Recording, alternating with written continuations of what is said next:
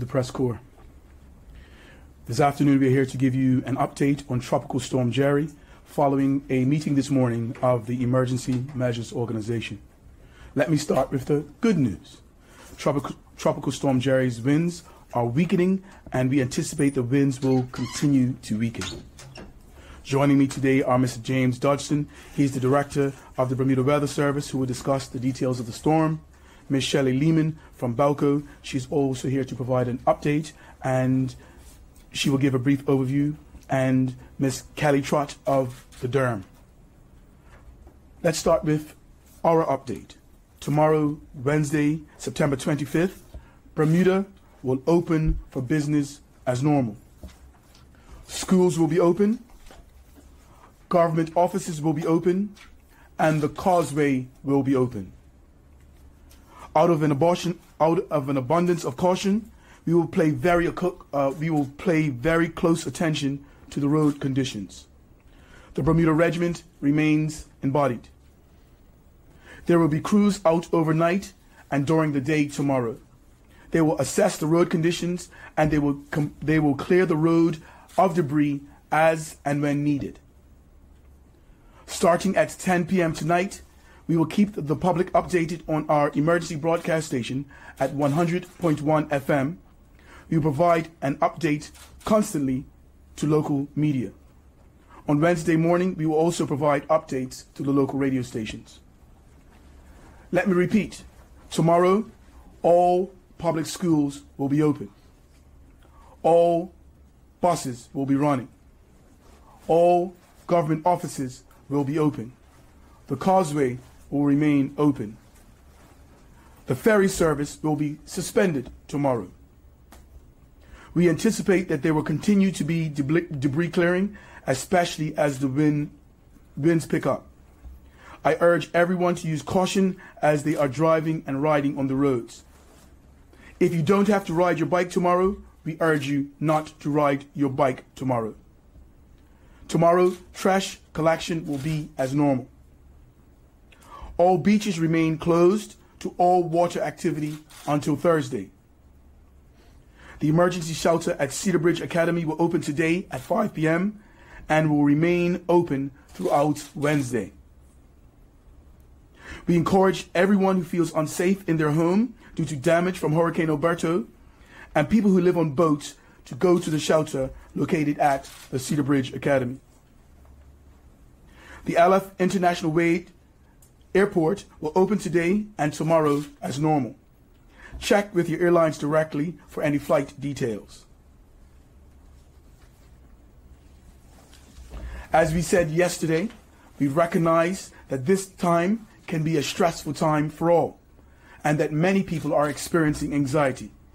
We urge everyone to pay close attention to their stress levels and to the stress levels of their loved ones. If you are experiencing any mental health or emotional challenges due to the recent storms, please call 236-8253, 236-8253 from 9 a.m. to 4 p.m. Monday to Friday, and speak to the Red Cross psychologist or one of their psychological first aiders. Also, between 9 p.m. and 9 a.m. Monday to Friday, and any time on Saturday, you can call the Maui main line at 236-3770, 236-3770, and ask for their resource person. Anyone experiencing a mental health crisis should also call 911 at any time. Please stay tuned to the emergency broadcast station from 10 p.m. tonight from any updates. If you know anyone who does not have access to online media sites, specifically our seniors, please encourage them to listen to 100.1 FM today at 1:30, as we will go live for an update, and again tonight at 10 p.m. for a further update. Thank you. Good afternoon. So I'll provide everyone an update on Tropical Storm Jerry.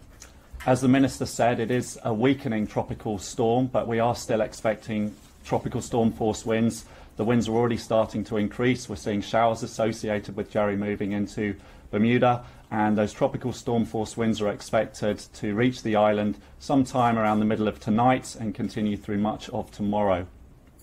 Over exposed elevated parts of the island we could see gusts to storm force, but we're now not expecting hurricane force gusts across any parts of the island. The system is expected to move by to its closest approach middle of tomorrow afternoon, around 50 nautical miles to the northwest of the island, not dissimilar to Humberto's passage a week or so ago. With the system moving in, we are continuing to see the swells and rough surf along the south shore especially, so that is certainly dangerous. But the main concern, obviously, is the winds and the rain, and the Minister's already spoken about the hazards associated with that. As the system moves through tomorrow afternoon, we will see conditions improving, the wind starting to ease off into the evening, and then by Thursday we're looking at much better weather developing across the island, and that should continue into the weekend. Thank you.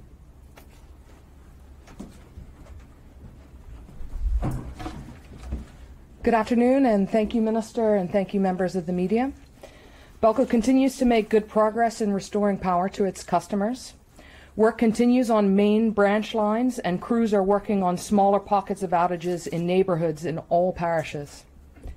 However, overgrown vegetation that was broken, uprooted, and hitting power lines during the storm is making the restoration process much more time-consuming than expected.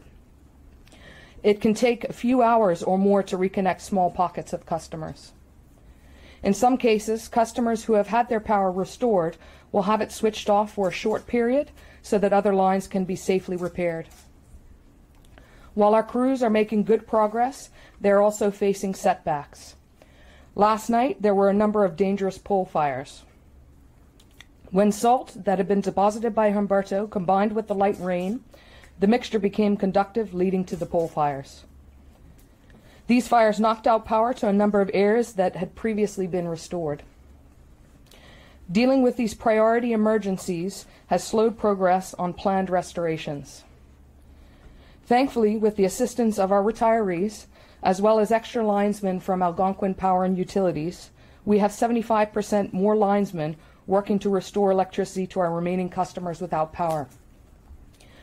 With the approach of Tropical Storm Jerry, BELCO staff are replenishing supplies and equipment in staging areas across the island to prepare for any further damage to the grid.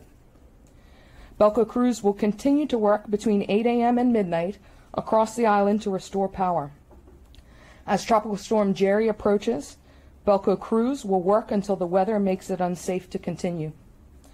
Crews will be back out as soon as the storm has passed and it is safe to continue working. BELCO would once again like to thank all those who have been instrumental in getting the work done efficiently and safely, and ask for the public's patience as work continues. Residents can visit the BELCO website at www.belco.bm for up-to-date information. Thank you.